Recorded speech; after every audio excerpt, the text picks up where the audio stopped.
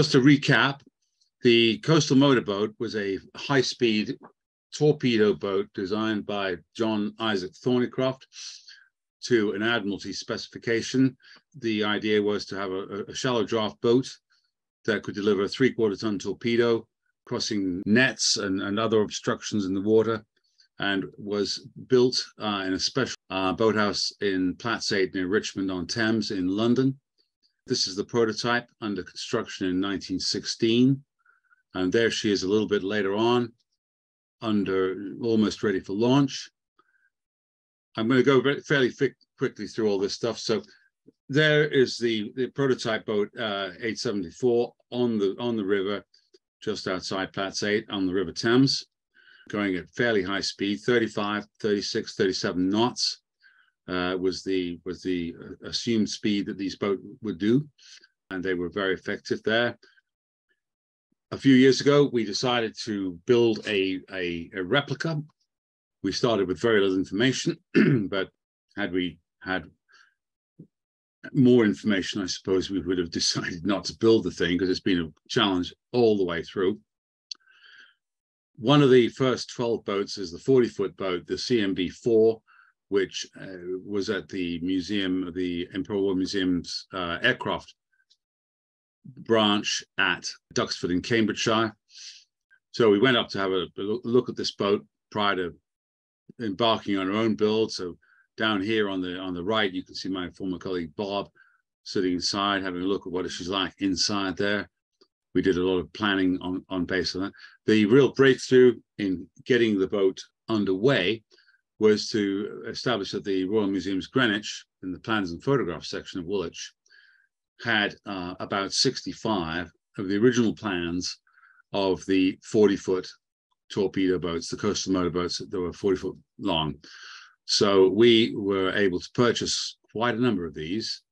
Just briefly, I mean, the clarity is not very good here, but you see a cross section of midships up. So then we got various offsets over here, which are critical to do things to do with the steering gear here, the general arrangements and so on, and the rudder. A lot of extraordinary detail. Critical one was the general arrangement plan. These were never called coastal motorboats or torpedo boats. They were called vedettes, skimmers, hydroplaners, all sorts of things, submarine boats, but they never called them coastal motorboats. That was apparently a camouflage term that was derived later on. This particular plan we have relied on greatly in terms of layout for the boat, as you'll see later on. And this one, of course, the lines plan. This is the very thing that allowed us to begin to build the boat. So we were able to loft it out on the floor, full size, and begin to build a boat. So we lofted her out on a 45-foot floor in Boathouse 4, drawing off the plans and expanding them using all this sort of stuff here to develop the molds. If you look at this, the shape there, we've got a station 8, I think. Yes. And John here has made a shape of the boat, the cross section of the boat at that particular place. Then the engine bearers were established. The boat was built off its engine bearers, upside down, with these big stanchions. So she's built about 8 feet off the ground, and the engine bearers are there. Then the molds are put to the engine bearers, and then gradually we were able to put the stringers on the boat here, put some knees into the stem there, and build the chine log at the aft chine log there, which is a critical part of the boat's hydroplaning capability. We hope. We will find out when we see trial. A lot of reinforcement was done here inside around the cockpit. The shaft log was built here. Connie here is putting in the various reinforcements. So you see the molds are still in the boat there behind her. So here we come up to a little bit closer to date where we have start now to start skinning the boat with the first skin, which was done diagonally. Diagonal skin on the boat all the way through. So March 12th, 2021, about 5 weeks later, we are almost getting in towards the bow here. So it's a very quick process once we've got there. It was a 3 or 4 year process to build the boat itself with all these ribs and frames all over the place, the stringers all the way down. But then the actual putting of the skin on the boat was a fairly quick process. So that's what she looked like about a year and a bit ago, 2021. So we'll bring you up to date in just a moment to where we were last time we spoke on this. This is she's totally skinned all the way up.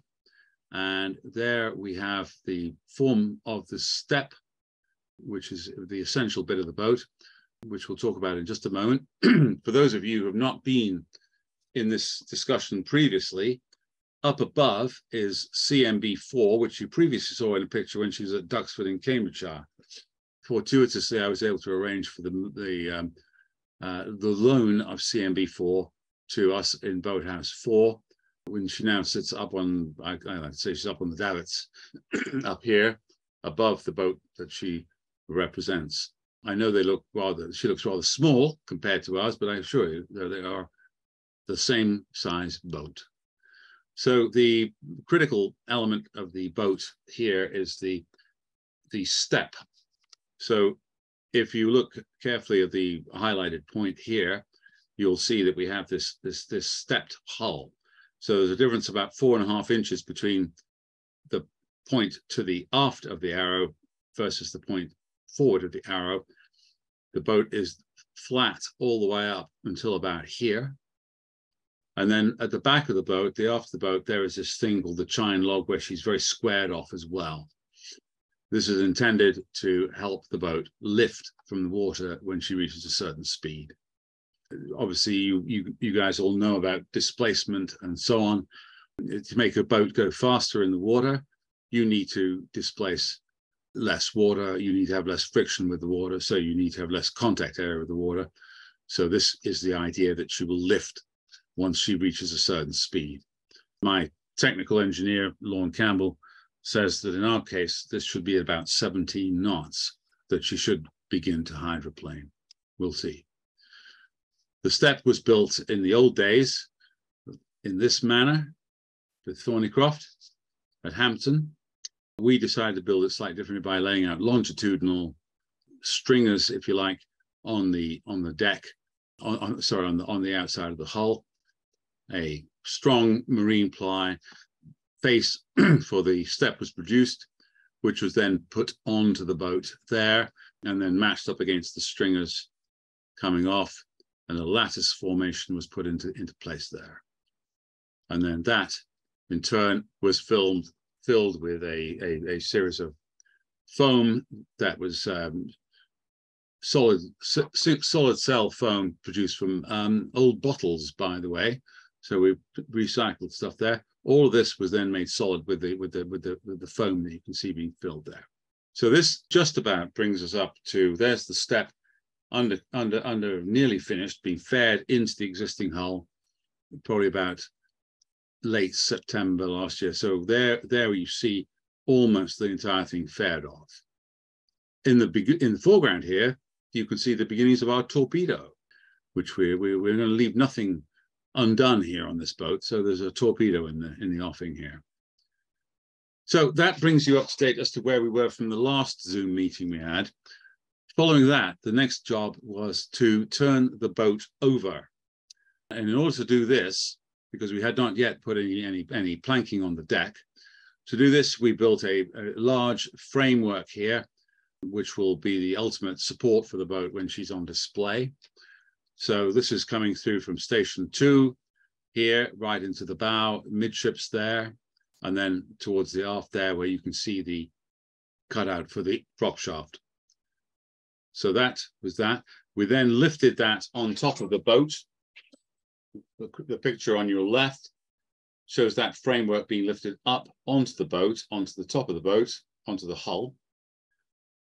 And then to your right, we have the frame where she is then with the cradle sitting on top, We then built another cradle underneath her to lock her into position so that we could then, on the left here, she's fully locked into this sort of cradle box.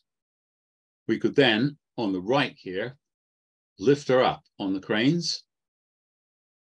As you can see, she's up there, 10 feet up. There's the old lofting floor upon which she was built. She's now up in the air.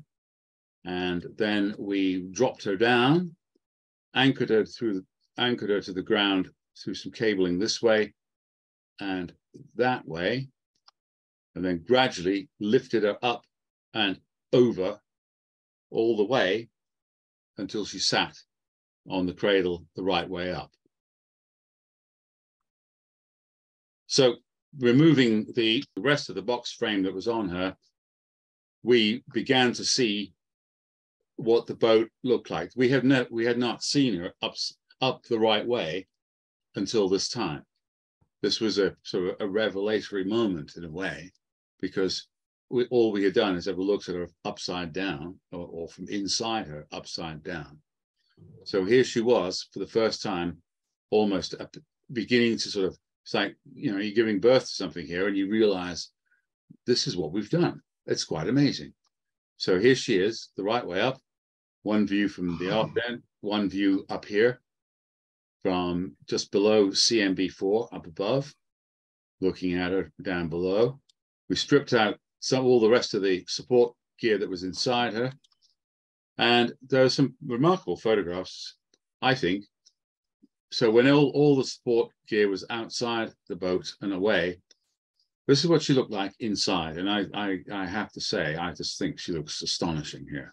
A day or two later, I went to visit Salisbury Cathedral, and I was taken by the form of Salisbury Cathedral in the form of our boat here.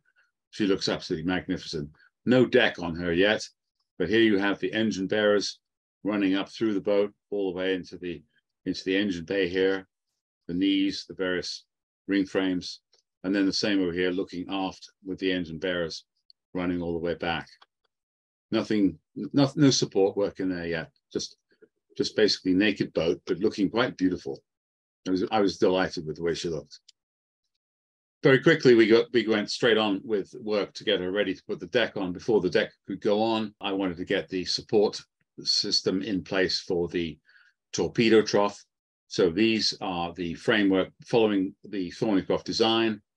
These are the supports, the sort of A-frame supports that will carry the torpedo trough along the line of the string lines that you can see in here. Some dummy pieces to emulate the lifting gear were added to the boat. And then we began decking the boat, again with two skins of the boat. So I think down below is what she looked like when the first skin was on. On the right here, we actually dummied up. We put the torpedo trough arrangement into the boat, so we know that when she was ready, we would have all this set to go. And over here on the top left, my good friend Hamo Thornycroft, who is instrumental trustee with the Isle of Wight Classic Boat Museum, and great grandson of John Isaac Thornycroft, the designer of the boat. And I coerced Hamo and saying, I don't think there's any, I can't believe that you are not going to work on a replica of your great grandfather's boat. So Hamo has been a very, very devout follower and worker on the boat ever since last year. Then it was once again time to turn the boat over when she's fully decked. So we went through the same process of building her up into this framework here, and gradually with the cranes winching her over. So she was upside down, so that she was going to go to our subcontractor, an agent called Landau Maritime in Marchwood near Southampton, and they were going to do the rest of the work on the body of the boat, namely fiberglassing her and then doing the mechanical electrical fit out.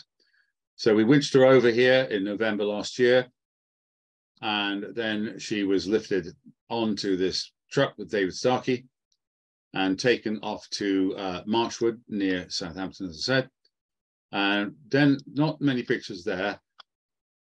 So she was tented and fully fiberglassed, faired and fiberglassed, painted inside, as you can see. We've kept some of the woodwork bright, which you'll see in a short while. Then over here on the right, well, actually on the left here, we see we're having a go at lifting the engine in. This is a Cummins QSB 6.7 litre marinized diesel. It should deliver about 430 horsepower, which is considerably more than the 250 horsepower delivered by the Thornycroft RY12 petrol engine. So we dropped the engine in here on this occasion. And then we realized the fundamental mistake had been made, and that the profile for the engine here was considerably different than the profile for the Thornycroft RY12.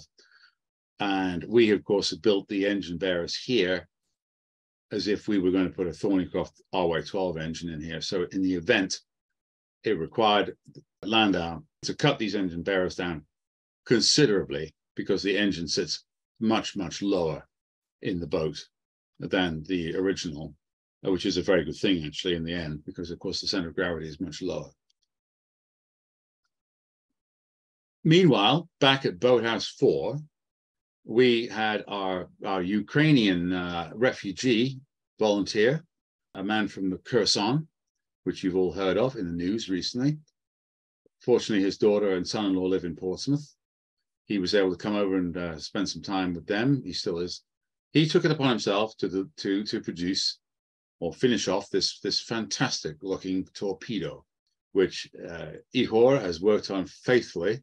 Here it is, looking closer, and here it is again, over here on the right. I'm sure he wants to write something amusing on it, with love from Ihor to Vladimir, but we haven't got there yet. So, and then back at Marchwood, as we're progressed. In February, some of the castings arrived. Here you have on the top left the rudder itself. Affixed to the boat on the right there is the propeller bracket, looking very, very fine indeed. And then over on the left lower corner is my colleague Steve, who's just managed to make a temporary fitting of the dashboard, as we're going to call it, into the boat, to the bridge. And in the foreground here is the very authentic looking 100-gallon stainless steel fuel tank for the boat. In April 20th, the boat came back from Marchwood. So this is probably the best view you get of her here for the moment. She's fully fiberglassed. She's been painted in bright white. She's got a lot of the mechanical electric stuff inside her. The David Stanley again was shunting her back into the boathouse, looking very much the plastic boat that we didn't want her to look like. So here she is on her first day back in the boathouse, very much looking like a boat that says, I am built for speed, I would say. Here's the cradle. She now sits exclusively in this cradle. And a view from up above with the forward lifting hatch here, the fuel tank you can see there, the dashboard just peeping out there, and the stays for this torpedo trough back there, all left bright varnished work back in there. Since she's been back, April 20th, that is, the primary project has been, the big thing was our contractors Landau boring out for the prop shaft. And here you see Mike over here diligently drilling with our fly cutter, our boring fly cutter into the boat through here. And then over on the right, you can see the moment when the stern tube finally made it through. This took all of a week for these guys to do. It was an agonizingly difficult thing to do. The CMB has a very shallow 7.5 degree angle of inclination on the stern tube. So they were drilling through something like 6.5 feet of end grain wood to get that through there. It took a long time. So then this is sort of pretty much where we are at the moment. we cleaned her up a couple of weeks ago for an open day. So on the top left, you see we now have the coamings on the boat, the forward lifting hatch coaming, the main coaming around the cockpit. We have the rubbing rails down here, the tow rails down here, a bit of tape on the deck there still to clean up on the forward lifting hatch.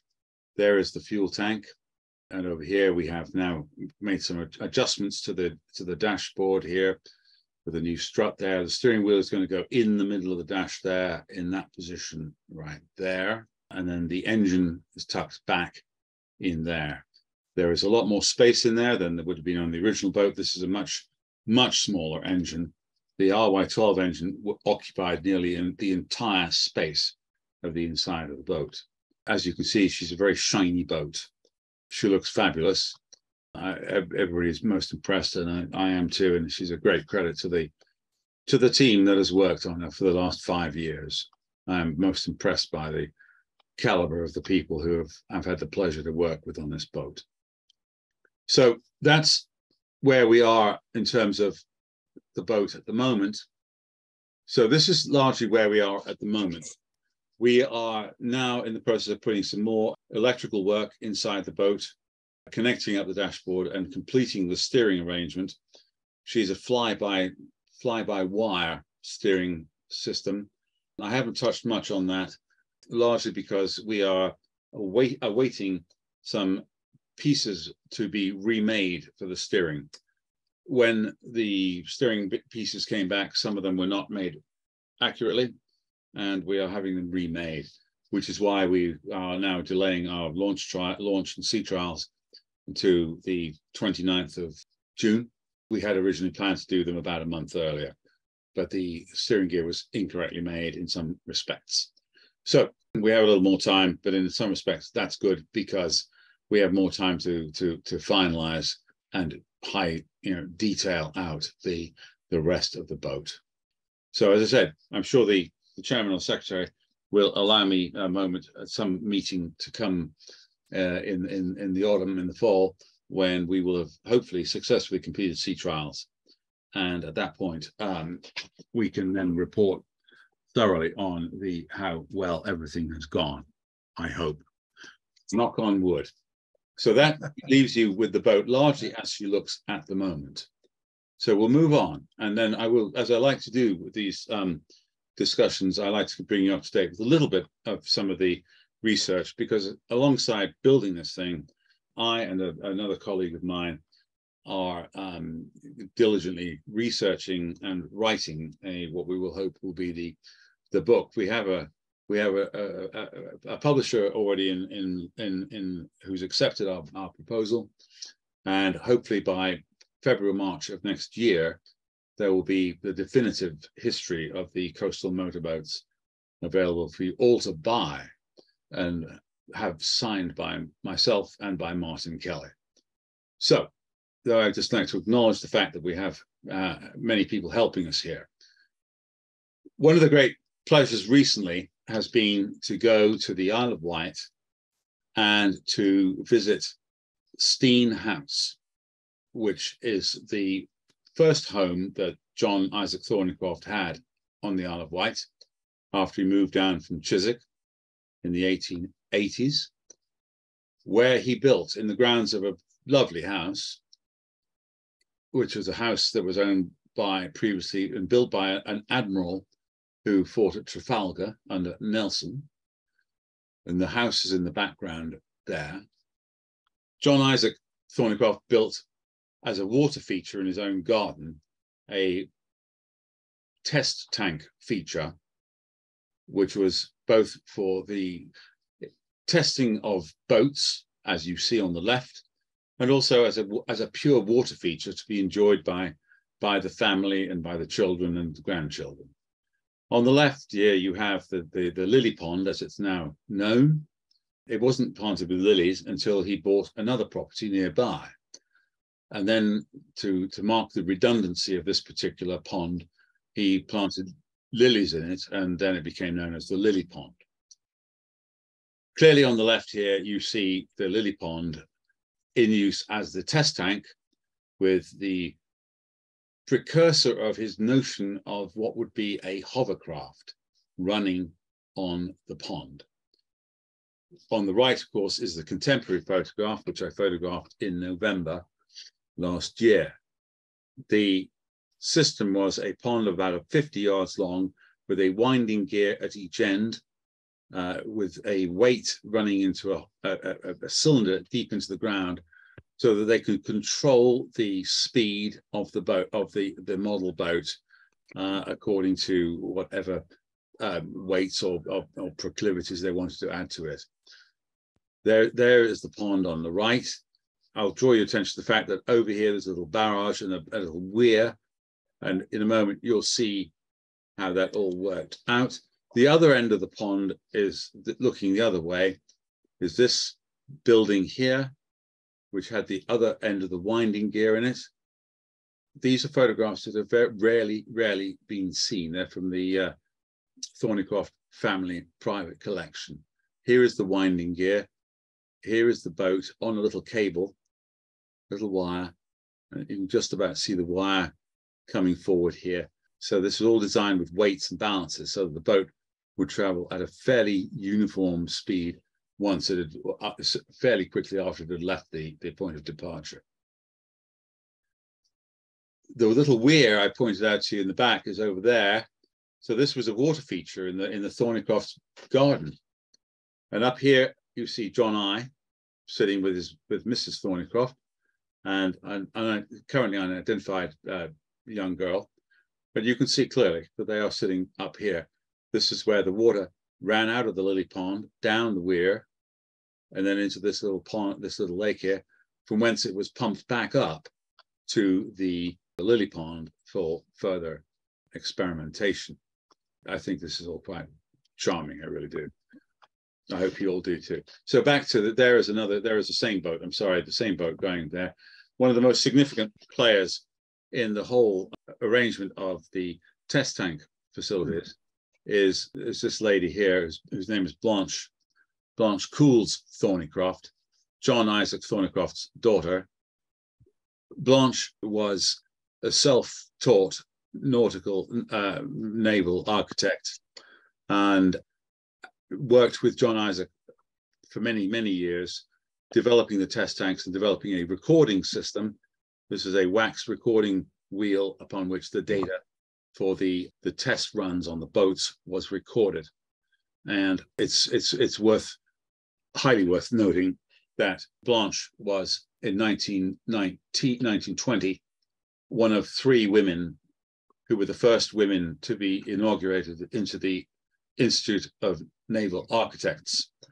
Blanche was a phenomenal, pioneering woman in a very highly male-denominated area of work.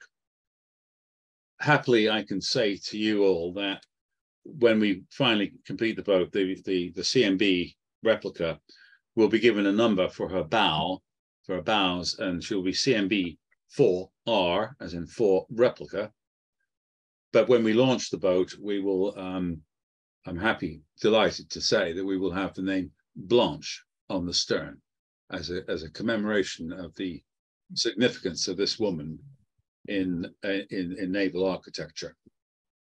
So over here on the right, another picture of Blanche with a boat at the end of its run. In 1909, John Isaac Thornycroft bought the property just south of Steen House, and the property was nothing less than a battery that had been built by the Admiralty to defend against the inevitable invasion that never came from the French.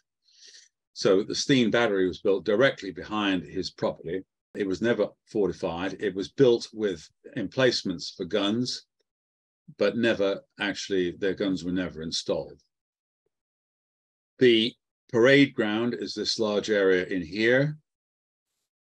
And John Isaac bought this house, bought this entire property on Hillway Road, just outside Bembridge, and promptly built his own house in the parade ground, which is there today.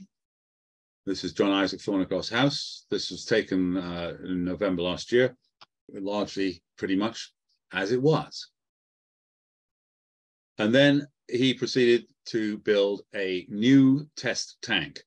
He decommissioned the old test tanks and put lilies in there, and then built the new test tank, which you see here. Again, this was in October on the right side. On the left side, you see the building just after it's being commissioned, with none less than the adorable Blanche Thornycroft there with her father John Isaac, and the magnificent building that they have built as their new test tank, sitting inside what it would have been one of the gun emplacements for the steam battery, which you can still see in the undergrowth over here. So it was an extraordinary honor for me to visit this place, I have to say.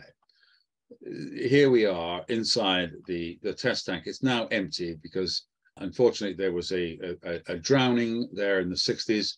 Some of the local schoolboys would get into the building to, smoke cigarettes and look after their young girls and whatnot, as they would.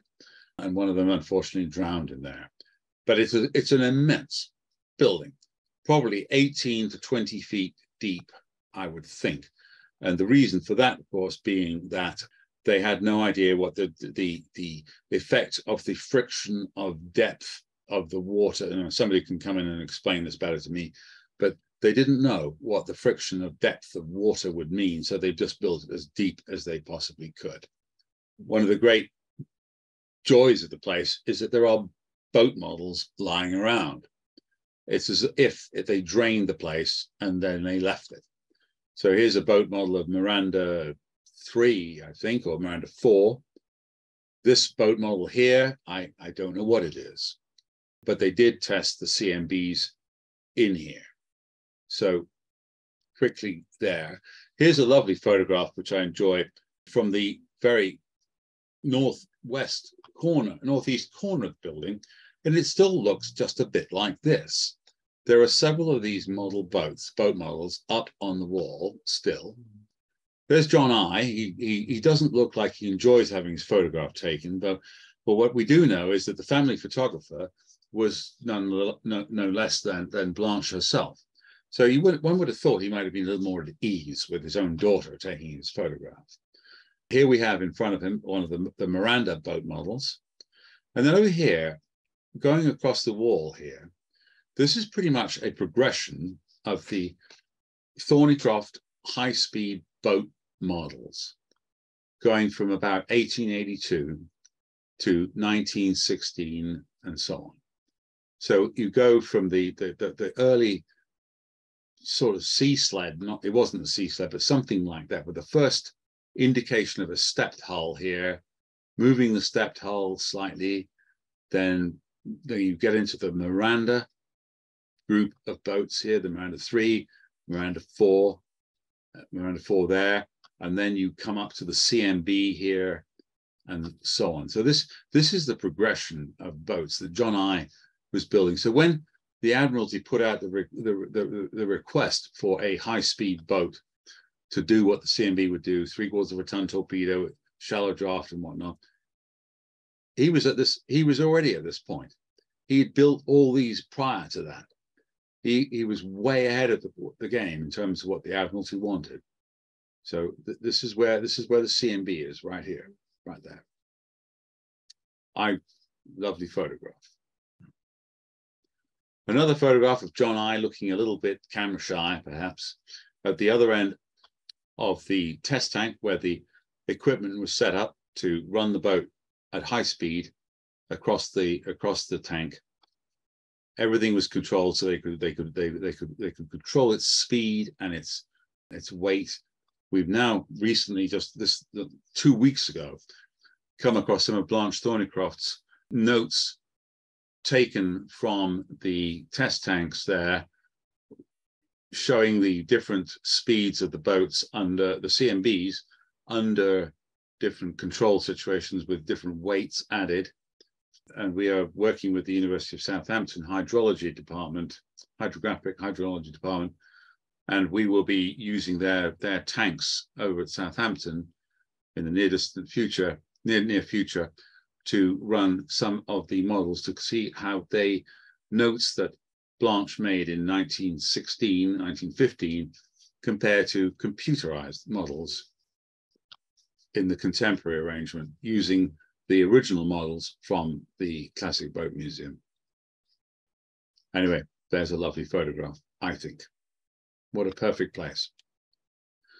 So I think Ian McLaughlin had asked me to talk briefly about the connection between the CMBs and then the counterparts, the hard-chined hulls that were more prevalent in the Second World War. And I have to say, I don't know an awful lot about why the stepped hull didn't work in the Second World War and why the Admiralty favored the hard chine. I have a firm belief that the stepped hull had its limitations in terms of seaworthiness and ability to carry load. And so the Navy, the Admiralty, gradually, or rather quickly, favored the hard chine hull, which would have far more stability in a heavier sea than the rounded and stepped hull of the CMBs. And I think that's probably, and I invite this to be open to discussion, I think that's the primary reason why these boats did not carry on. They were very effective in the First World War, but the limitations upon them were that they could not continue to carry more and more load, and they would not perform better than a hard chine boat in a heavier sea. The hard chine boat here, we have our own MGB 81, a British powerboat product, and the precursor of the PT boat, no less. I'm very proud to be able to say that. Hubert Scott Payne built these boats. The government of the day in Britain tended to favour the Vosper version of a similar boat. So Hubert Scott Payne, the owner of the British Powerboat Company, took two of his motor gunboats of this nature to the United States and was able to demonstrate them in front of President Roosevelt, and Roosevelt adopted the British design. Consequently, it was built in numbers by Elco and in New Orleans and other companies as the PT boats, which I always think is made famous by John F. Kennedy sinking one. But this is the British powerboat design is the absolute precursor of the American PT boat. So here's a little tidbit for you all. I came across this in the course of research. In 1941, the coastal forces was under development, and they were trying to decide which kind of boats would be favorable. And our old friend Augustus Agar comes to the fore, and here he points out in this meeting they are favoring the British powerboat 63-foot boat, and then the other boats from Higgins and so on and so forth. In the minutes of the meeting, Captain Agar remarked that the present MTB appeared to be far too complicated to produce quickly, and when produced are inclined to be temperamental. He said it was not admitted that they could do a little more than the old, but not a great deal more. He also stated the old CMB was simple to build, with the result in a very short time, a large number were produced. So old Augustus was still hanging on and fighting for the production of CMB type boats well into the Second World War. Of course, there were very few of them at that point. The only ones that made it into the Second World War were the 70-foot boats. Here is one looking rather fine. I don't know which model, which boat it is. It is in the 100 class CMB, 70 foot. It's on the measured mile down towards Rotherhithe. 3 of these were built in the First World War, then recommissioned in the Second World War. CMBs 102, 103, and 104. And there is a very good view of 2 of the 1919, 1920 built CMB 70-footers, leading a couple of hard chine boats in the background there. I don't know which these are. They're either 102, 103, or 104. And then we'll go to this. This will be my closing slide. As I said, we are about to begin sea trials shortly, which will involve making sure the boat trims correctly and is probably ballasted, sets it nicely in the water. So I came across this slide today, or earlier on, rather, and I thought, my God, I hope we don't have to ballast the boat like this to make her trim properly. You will notice back here, she is full of sandbags. This is one of the 70-foot boats at Thornycroft's yard on Platts 8, absolutely loaded with sandbags. I hope we don't have to go to that extent.